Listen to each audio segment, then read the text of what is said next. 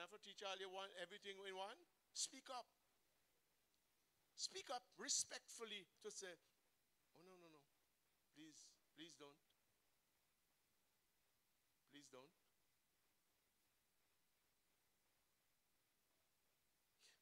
But it is seen. It is seen in the life of Jesus. In the book of Mark, chapter 1, verse 40 to 42.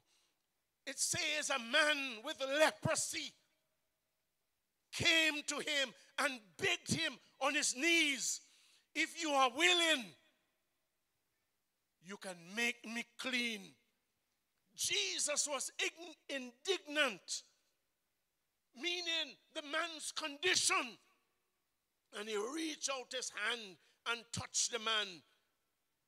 I am willing, he said, be clean. And immediately the leprosy left him and he was clean. The parallel account in the book of Luke. Remember, Luke was a physician. So on matters that involves medical, in the medical arena, Luke is much more detailed. And Luke described the same man that he was covered with leprosy. Not just that he had a little leprosy. He was covered head to toe, as white as a leper, covered. And what Jesus did, Jesus touched him. He touched him. Touched lepers. And then these mothers,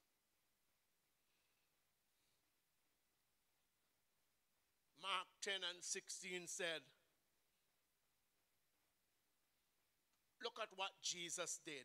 He was gathering. He gathering the children up in his arms. He laid hands on them to bless them. But you see, when we examine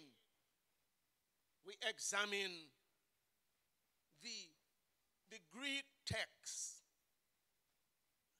The Greek text is very, very informative in two aspects of when it used the word blessed.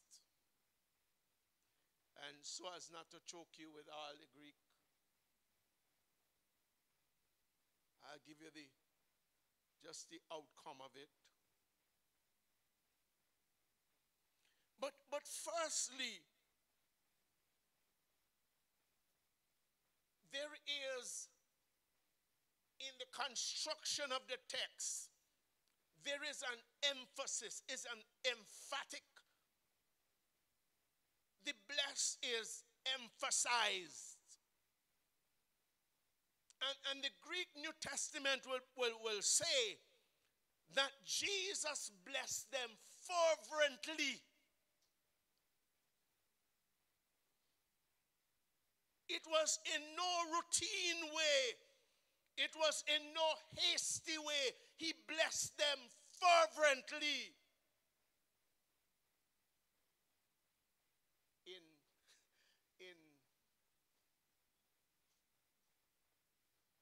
fervent, in his embrace of these children. It's like, perhaps it is like your parents gone away. Parents that you really, really love and you're really close to them. They went away for 1 month and they arrive. Think of the embrace of that child and the parents. You talk about a bear hug. You know what a bear hug means?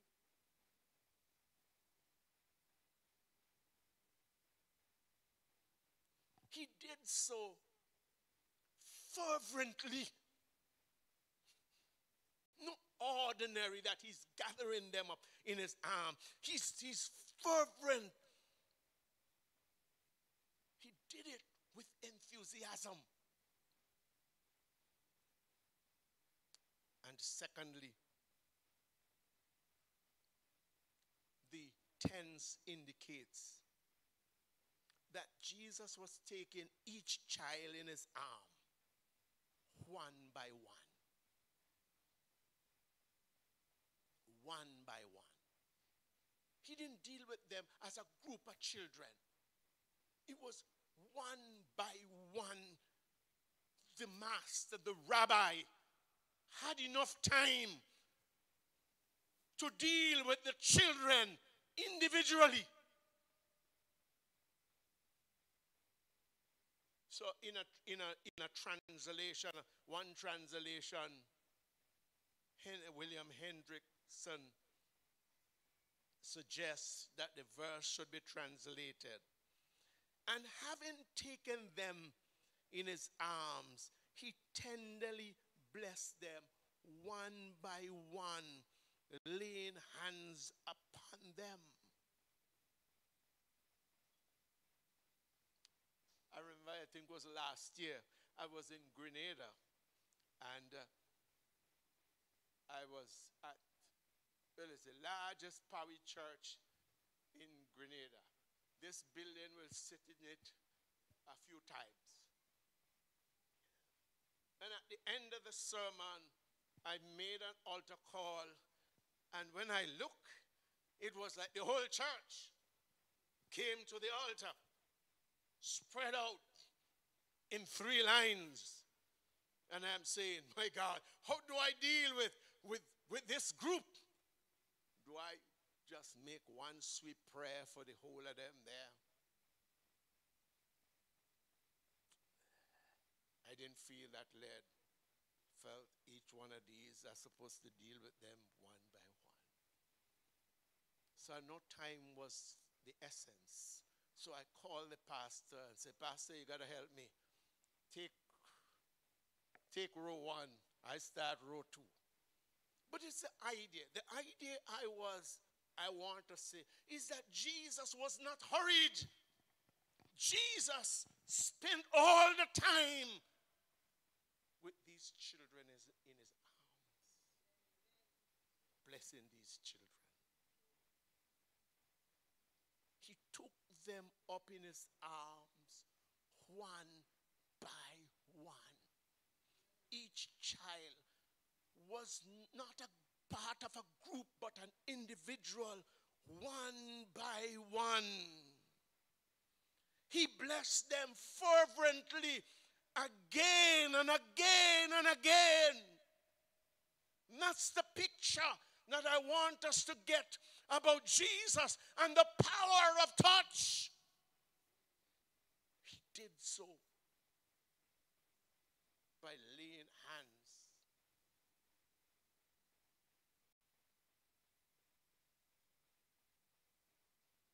This was the pattern of the way Hebrew people, a Hebrew father, will bless their children, each child, to bless them. But you see, my brother, I am going beyond what it means to us as a Pentecostal. For that's a rich meaning that when we lay hands, it means that I am transferring in you what is inside of me. But also, it conveys also that you are accepted. You're loved by me. You're special. You're special. You see, there is power in touch. There is power in touch. We were born, we were created with the need to be touched. It's a need. If we don't get it, it means that part of us will starve. We have that. And listen, the research is showing that, you know. So one Dr. Rennie Spitz, a New York psychoanalyst, spent 3 months observing the reaction of babies in an orphanage, where the nursing staff was so busy that each child could only get 1/10 of the attention a mother will give to a child. And Dr.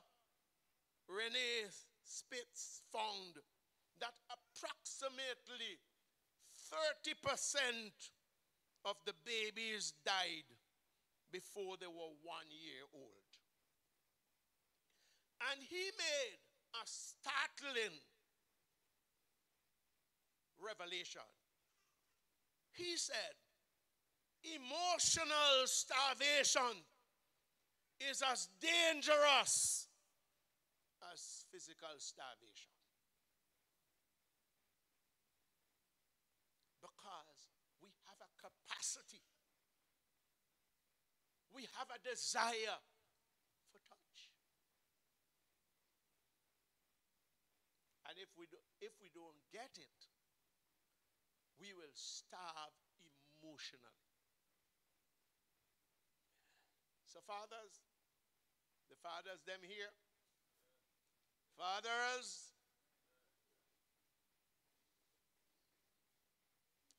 your children or child has an innate desire for your touch. Meaningful touch I'm talking about now. A deep desire for you to lay hands on them, to hug them, to kiss them, to say, like Isaac, come close to me. When a child is starved of that, they will get it somewhere else.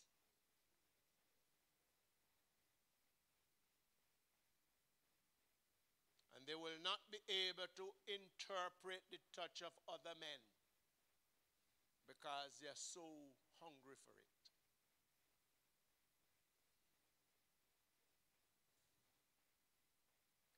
It's the power. Touch is a powerful means of communication. Powerful meaning. And all the people who are married, the women are coming on your cases, women. Well, the men them say amen there. You not say nothing now. Or you, you're frightened now, I go set you up, eh? Oh, my Jesus. It's your desire for touch. Your desire to be held, to be hugged, to be caressed, to be whatever. Have that need. It's a powerful way of communication. And listen, we bless our children by our touch. Because there must be a consistency with the way we touch them and the intent of our hearts.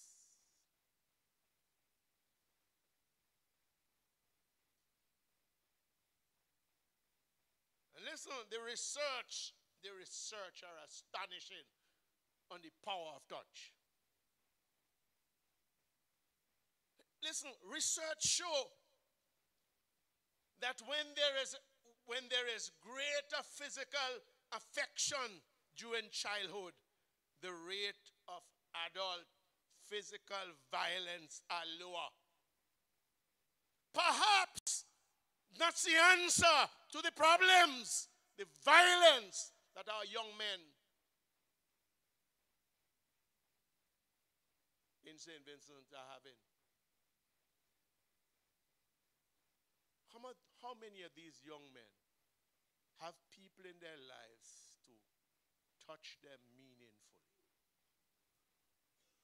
I'm not even going to say, the whole generalization things we say, oh, there are no fathers. But there are substitutes. Amen? The church believes in redemption. When the ideal is not there, all is not lost. So you're not banished if your father walked out. You're not banished. That's what the church is for. That's what big brothers are for in the church of Jesus Christ. That's what grandparents are for. There could be stable substitute. All that lost. Don't feel yourself victimized that all is gone. No way. No research supports such conclusion.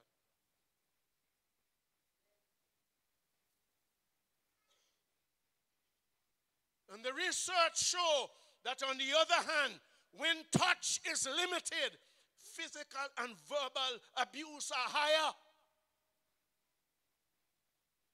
My God, in this country, how we quick and we mouth to abuse one another. Guys, how are we so abusive with our mouths in St. Vincent? Am I lying on us, Vincentians? My God, we are. We are. Rub us, those of us right in church today. Rub us hard. Just rub us hard. And you will hear the venom that come from us. But what Jesus said, out of the abundance of the heart, the mouth speaks. So if we are aggressive with our mouths, we have heartical issues.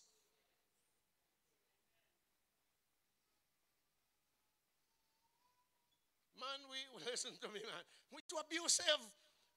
Listen, we have abuse from pulpits. We have abuse in churches. We have abuse in homes, in schools. I hear some things that some teachers tell children. Listen, if I had the power, I banish you as a teacher.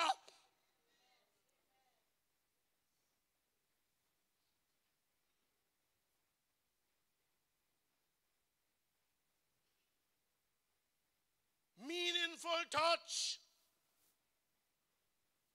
Lives strive on it. You give children a sense of security when you are able to hold them. They grow up feeling secure. Not able to be moved when they go outside there. Security is what they need. And we convey it with what? With our touch. You realize that our skin is our biggest organ. And all that nerve ending that God Almighty put in our skin, and more so our hands, is for the purpose of touch. Jesus grabbed them up in his arms. Again and again, he blessed them in fervent manner. I want that to sink in. I want us just to get it. We will talk about the other aspects of the blessing. But if we want our children to be blessed, that's what we are saying. You can't use words only, and there is no demonstration of your acceptance of them. Through my son, come close to me.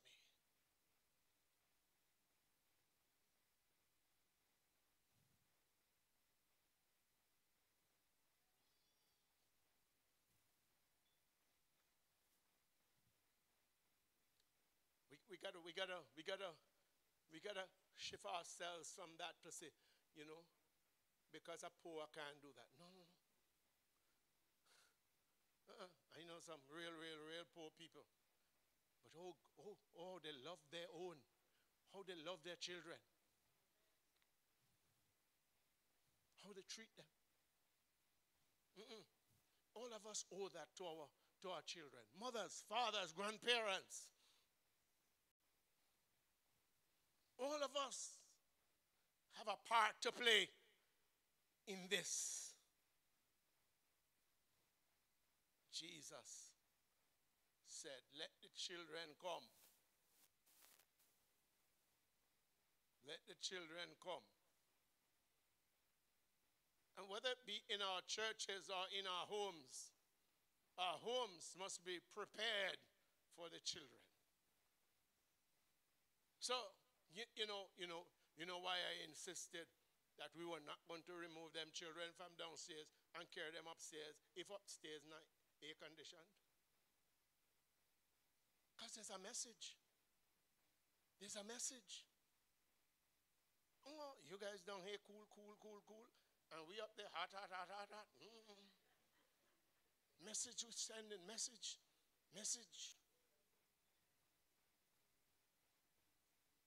What's the place for the children?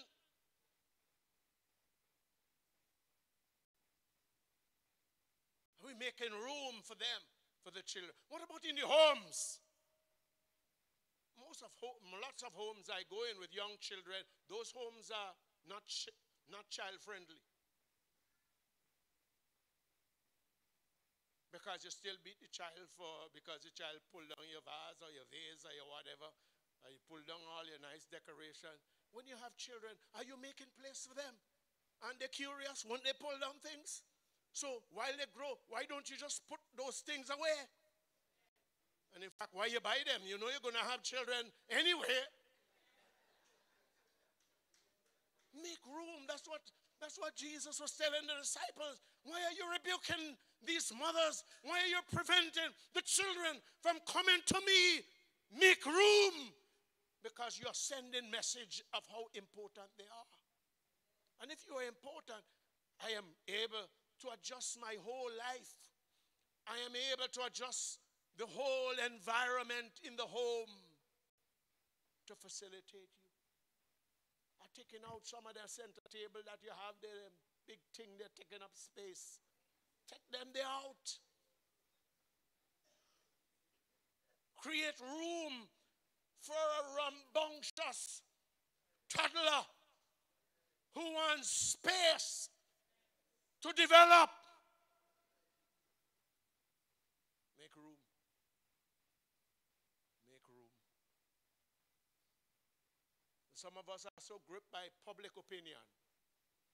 We so gripped by the neighbor will come and say, oh God, watch how they had their house. Well, why don't you tell them, go mind their own business? Why don't you go take care of your own house? Why are you trying to come run mine? We're so driven by public opinion and not driven by the needs of the child. It is a child who ought to determine what the environment of this home will be. Jesus, in a fervent manner, again and again and again, he blessed the children. Meaningful touch. If we get that, then we could erase lots of the things that, 2 weeks ago, the Parliament revised the criminal code. And they have some hefty jail sentence on people who cross the line with minors. If we get this, there is no need for that. Meaningful touch. We all need it. You could be a gray old person. You can't send your grandparents to a home and never show up. Yes, we work and we know that a whole lot of us gonna go to homes. I know that. I don't know that. People work. and take we land and take we house and send us over to this home, and every day we sit in a rocking chair waiting for you. We expect you still come and shave we and comb we hair. You understand what I'm saying? And bring grandchildren jump up and grandfather and kiss him there and kiss him there. Say, Grandpa, how you doing today? Oh, I miss you and all of that. Come here, Grandpa. Even as old as you are, you need the touch, because we were born with it and we will go to our graves with it.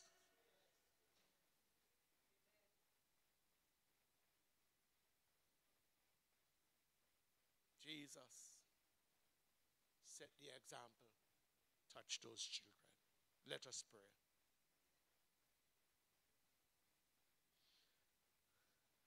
Thank you, Father. Thank you. Holy Spirit, God, we release your truth. For ye shall know the truth, and the truth will set you free. I pray, Father, that the entrance of your word will give light, oh God, will expel cultural darkness and ignorance, oh God, and will bring us to a new level in Christ Jesus. We praise you, oh God. We praise your holy name. We give you praise for your goodness, oh God. God, give us the capacity to bless our children with meaningful touch. Oh God, as we lay hands on them, or we kiss them, or we hug them, God, may there be a release of what is inside of us upon them. We praise you, God, for your goodness. In the name of Jesus.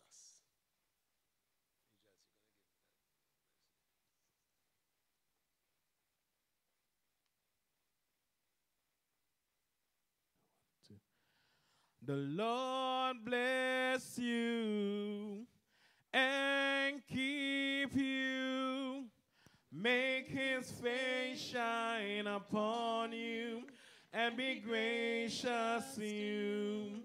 The Lord turn his face toward you and give you peace.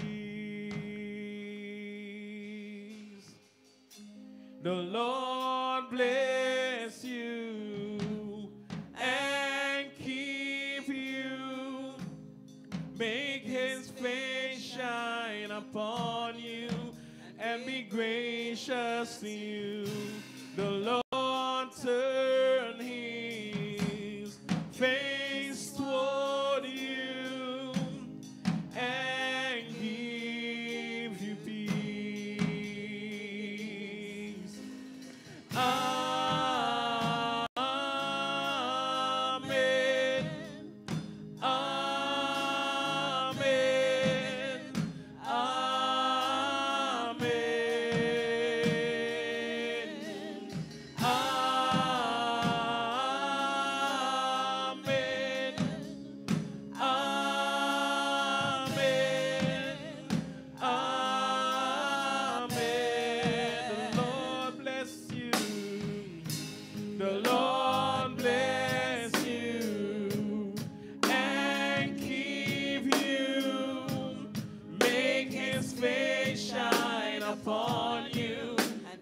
Gracious to you, the Lord turn his face toward you and give you peace. So we sing amen, amen, amen, amen.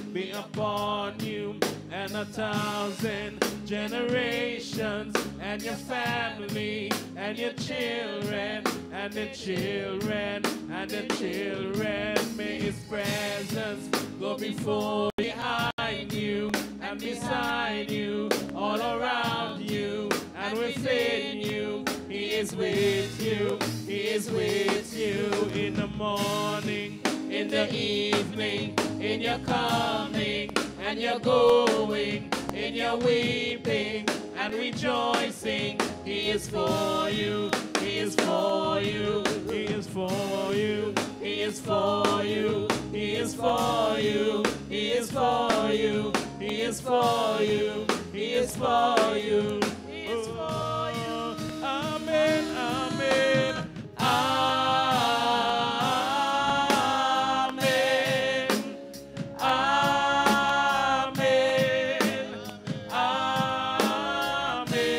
amen, amen,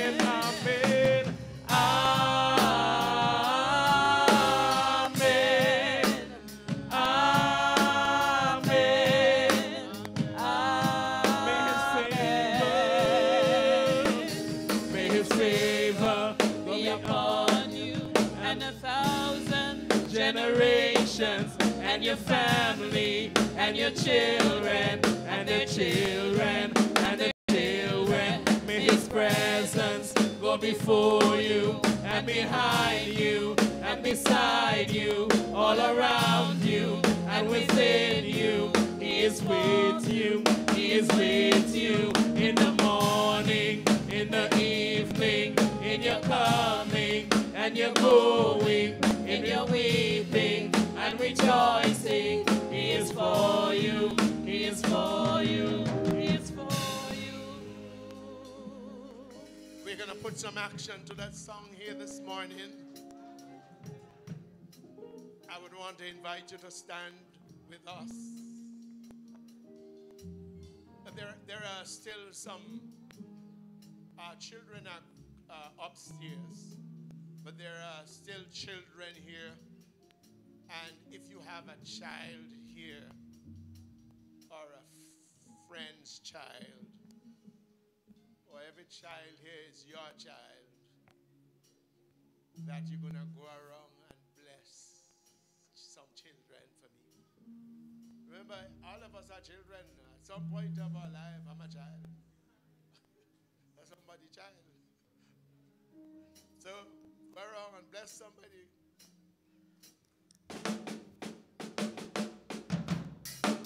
The Lord bless you and keep you. Make his face shine upon you and be gracious to you. The Lord turn his face toward you and give you peace. The Lord bless you. The Lord bless you and keep you. Make his face shine upon you and be gracious to you.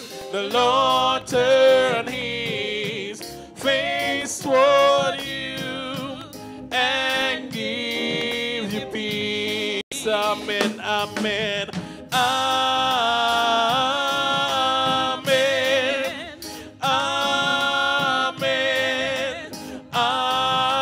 amen, amen, amen, amen,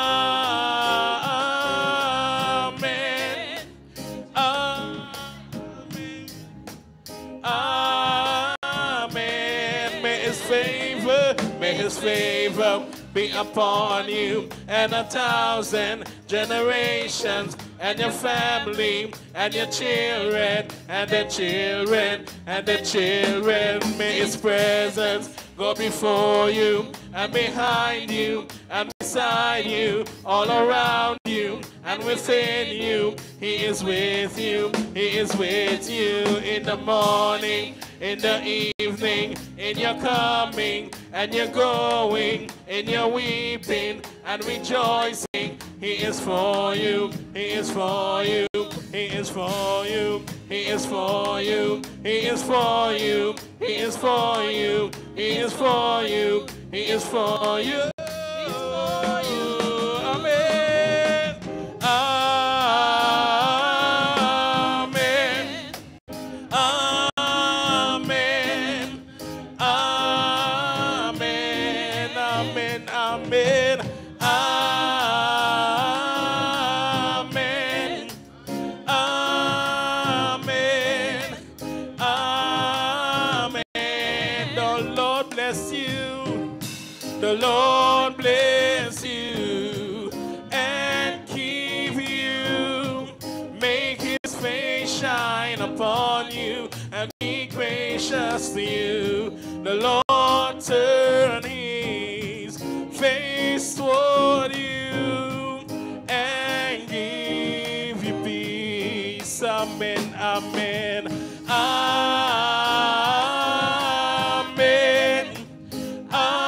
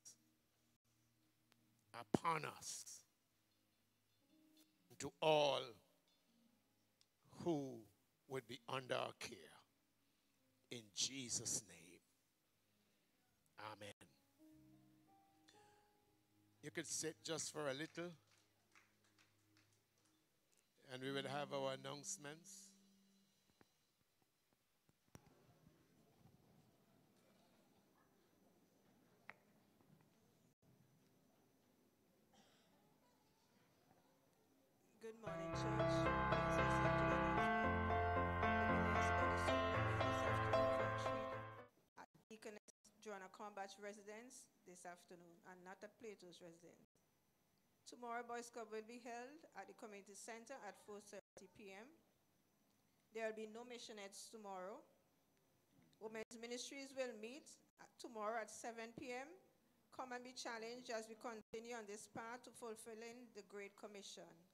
Learn how to reposition for the founder's vision. All women are asked to take note.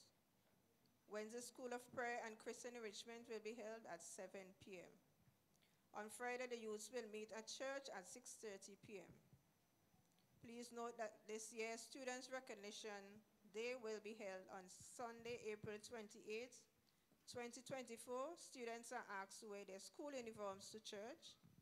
This service will be brought live on NBC Radio 75 at 9 a.m. So you are asked to be seated at 8:45 a.m. Poway SVD District Women's Ministries Department will be hosting a conference under the theme, The Empowered Woman. This conference will be held on Saturday, May 18, 2024 at the Peace Memorial Hall from 9 a.m. to 4 p.m. The guest speaker will be our own Sister Maureen Williams. The cost is $75 per person. All women, you are asked to be a part of this conference.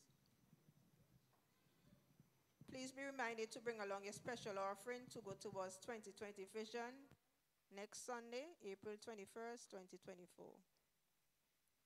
Poway SVD District will be conducting a survey on district convocation to solicit feedback on how they can improve the convocation. The survey will be posted on our church's WhatsApp group. Hard copies will be made available upon request. It is to be submitted by April 28, 2024. Deacon Lancelot Constance would like to meet with all men for a short while just after the service. These are all the announcements.